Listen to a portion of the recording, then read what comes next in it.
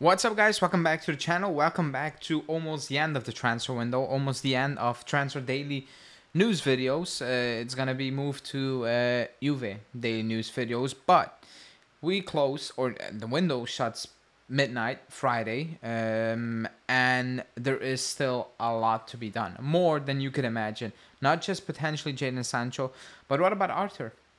Still at the club, you know. Kostic close to Fiorentina, not going Fiorentina, or maybe going Fiorentina again, still out there. You have the Chiesa situation in balance. You have still the Chilio that is at the club, you know. So for the club itself, for Giuntoli, it's still not done. You know, it's not done, and it's gonna be a busy couple of hours, and it can go extremely quickly in a very good way or in a very bad way, depending on how you're actually viewing these things. So 4 more deals at least, potentially in about, what is it now, you know, 72, less than 72 hours. That's what we're going to talk about. Before we do that, as always, smash the like button, because it does help the channel out massively. So hit the like button, subscribe, and let's talk about another crazy ending to the window, but in a different way than previous seasons, when crazy was we were doing absolutely nothing, and crazy right now is we're doing absolutely everything.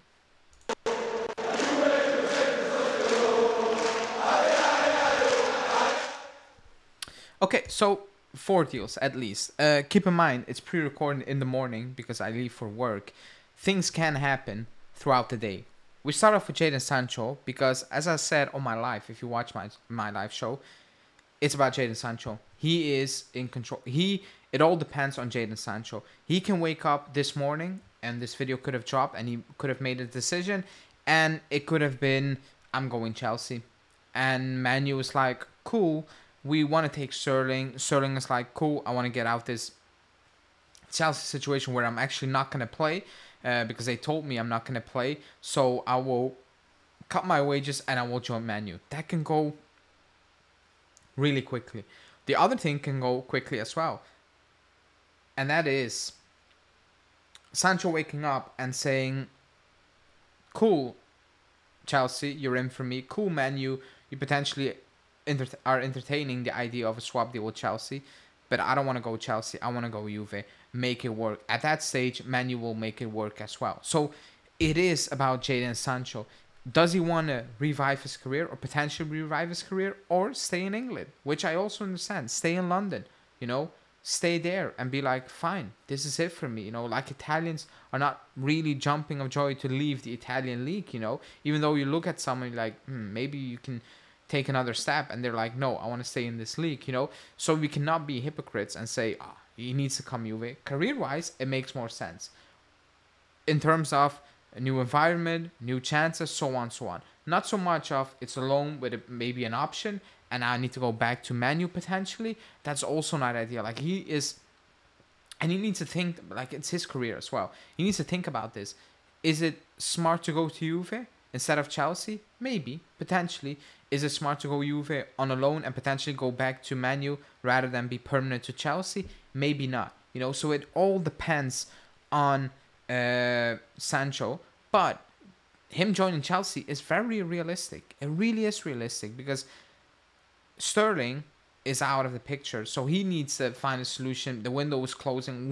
Who the hell is Sterling gonna sign? Like, nobody's in for Sterling.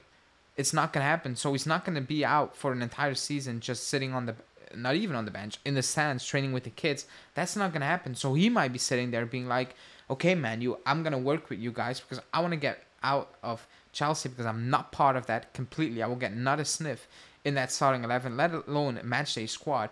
With you, I will cut my wages and at least I can get minutes for Man U. And Jadon Sancho can be like, cool, fine, I'll go Man U, I'll go Chelsea, and that deal can be wrapped up really quickly. Because right now for Chelsea, it's not about Jadon Sancho. It's not a priority. The priority is getting Raheem Sterling out. And maybe Sancho could be looking at that being like, you guys don't really want me. You just want to get rid of Raheem Sterling. So it is a tricky situation, but it all depends on Sancho. Again, it can go either way. Do we need Jadon Sancho? If Motta's like, I need Jadon Sancho, then we need Jadon Sancho. Yes, we have a lot of solutions, and people are scared about Mbangula's minutes. What is going to happen with Julius? You have Conceição. You have Gonzalez. Now you added Koopmeiners, and people are panicking. We have depth. Like, that's Motta's problem. If he's signing off to these things, then you need to figure it out. You need to keep everybody happy. You need to make it work. The back line is not that much in depth, you know, and that deep, excuse me, and that might be an issue, and that's maybe the frustrating part for me as well. I get that. But if Motta's like, I need Jadon Sancho, and I can guarantee everybody minutes and everybody's going to be a key player like Douglas Luiz right now, it's not. And some already panicking, and Motta was like, just chill, guys. Chill. So many games, and it's still early, you know, maybe not up to speed and so on. So will he fit in? If Motta thinks he will fit in, then okay, cool. Is he for me the must? If we don't sign Jadon Sancho, will I be disappointed? No, I wouldn't. I'm not gonna lie. And I like Jadon Sancho, but he took a dip, you know, and it's a big if he gets up there.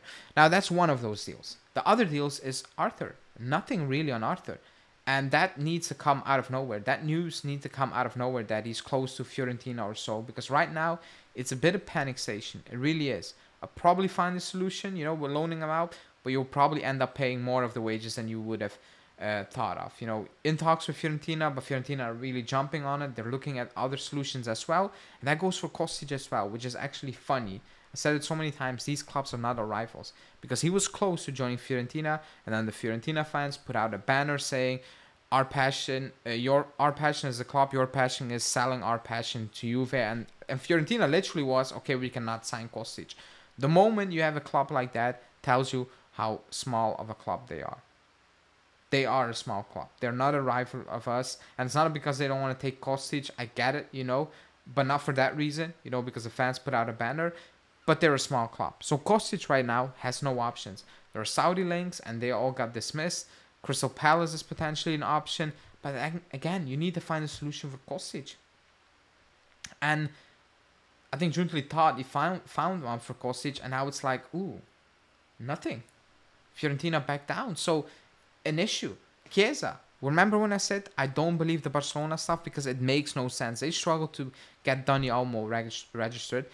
For them, Chiesa was like potentially an opportunity, and now he's edging closer to Liverpool. That deal will get done. To Liverpool or to whoever, we will move on Chiesa. We will get around 50 million, I think slightly less, and that will be done and dusted. We knew that. I told you guys, I tried to tell you there is absolutely no chance that he will sign a new deal at the club. Like zero chance. If you tell that player and the entire world you're out with those words, he's not part of the project, there's no way back. Not even a bridge gap, nothing. You find a way, and that's what they're trying to do.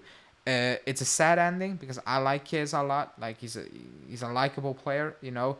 It didn't go his way with the injuries and so on. I hope he goes out there and smashes it. I hope he revives his career because I think he deserves that. Before that injury, he was on that trajectory and it was exciting, and that injury set him back. It did set him back. It felt like he had no joy in playing, you know, as well. I hope he finds that joy because he's a very fun player to watch, you know. So I'm rooting for him. I really am.